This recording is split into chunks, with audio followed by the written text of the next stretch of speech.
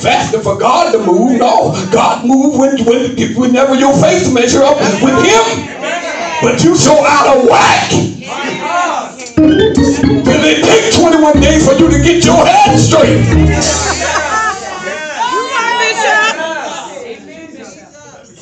Amen. Well, fast disciplines you. It stops you from all the other stuff that you are doing in the world. It stops you and makes you get a focus in your mind. Amen. Well, we're going to fast for the church building. You ain't fasting for no church building. No, you're fasting because you need to line up so God can tell you what to do with the church building.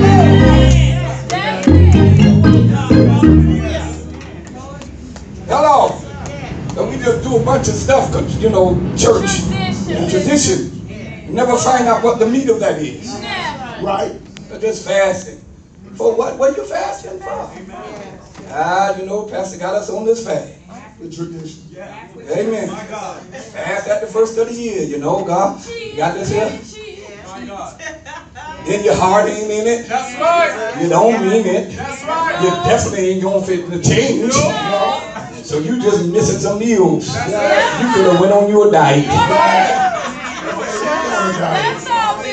Hello, amen. You just should have went on your diet. You would have did better. You would have felt better about it. Amen. Come on. Cheat on that diet too.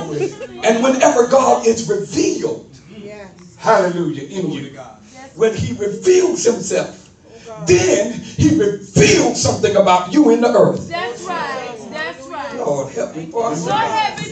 When you get lined up, that's when God starts revealing about something about you. That's it. And don't you know that when He revealed something about you, that's the time, because see, Satan don't know the mind of God. He does not know the timing of God. He can't go in God's mind and probe God and find out what's going on with you.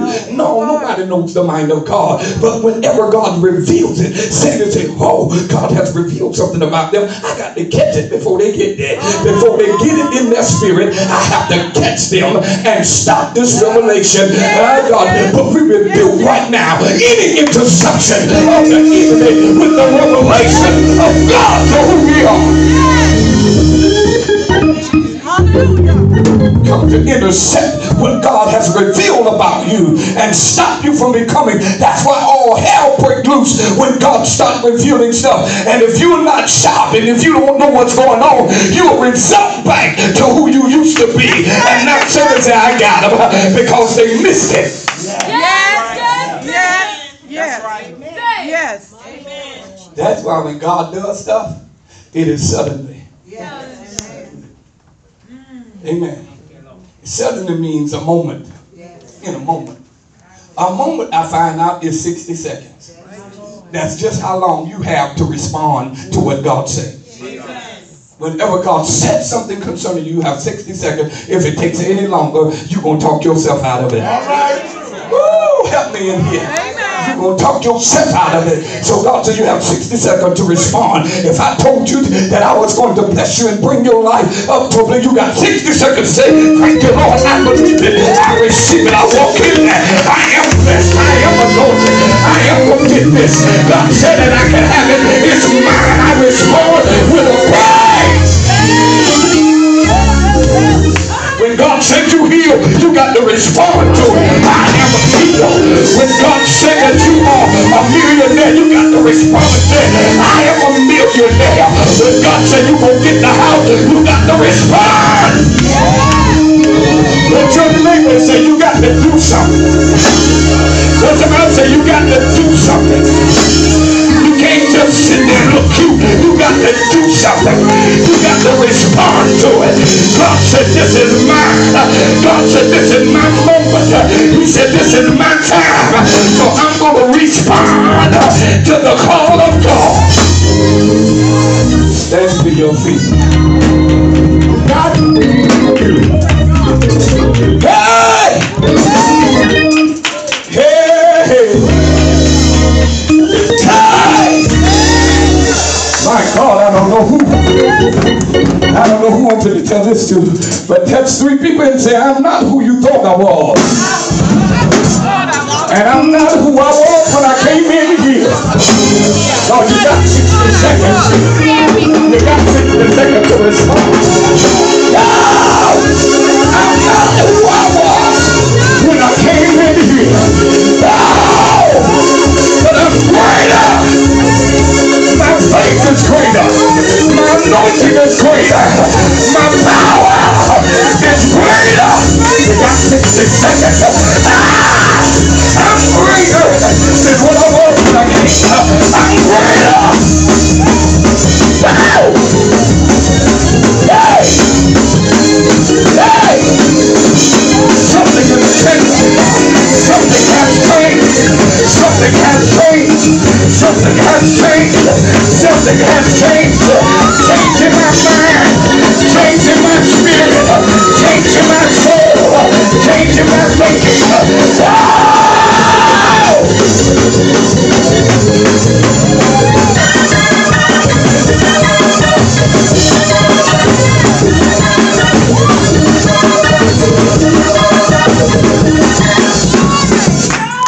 Let me give you something right on me real quick.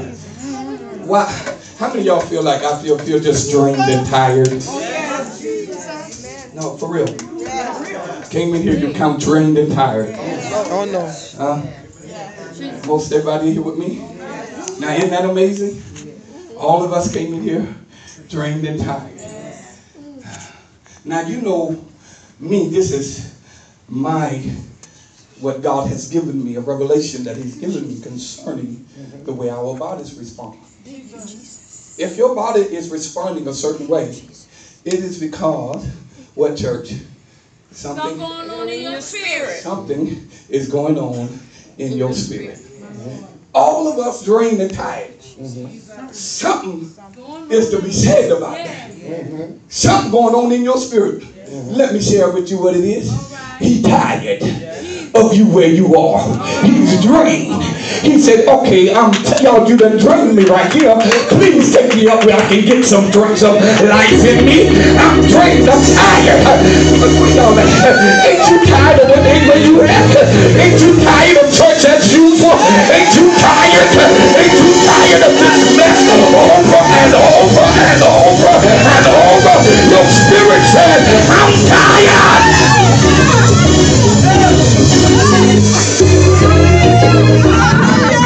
I'm tired. I'm bored with the same old prayer cycle you taking me in. I'm bored with the same old way you have church. I'm bored. I'm tired. Glory to God. He said, I'm drained. I'm out. Okay. You trying to reach in yourself and find life. Ain't no sap in there. Lord, have mercy. Because you know in the winter, January 15th, around that time, the trees reach within itself because it don't rely on the water or the moisture of the earth anymore. During the winter season, when it's time to bring forth the leaves and life, it has to reach within itself and pull from the sap that is within it to bring the leaves for the spring. Guess what? You already in the spring of your life. New life is happening, and you ain't got no sap. All right. You drained now, tired, drained. You're supposed to be at a new life spot right now. Don't you see the trees are blossoming back, the flowers blooming, grass growing? Yes, sir. You're supposed to be at a new place by now. Do you not know we're in the season of Pentecost? 50 days after, the resurrection was the day of Pentecost fully come, but this is actually the season of Pentecost. What does that mean? That means every year at Pentecost. Do you not know it was at Pentecost when Moses got the Torah? It was at Pentecost when the Holy Ghost came. It means, y'all, that is a time that the portals of heaven opens and God comes down to visit the believers, the people of God, and to say to them, I'm going to start something new over in your life now. You got to understand where you are. The reason why the enemy don't want you to flourish and to move forward is because he wants you stuck in your own place. But you need to take a step and say, I'm out of this.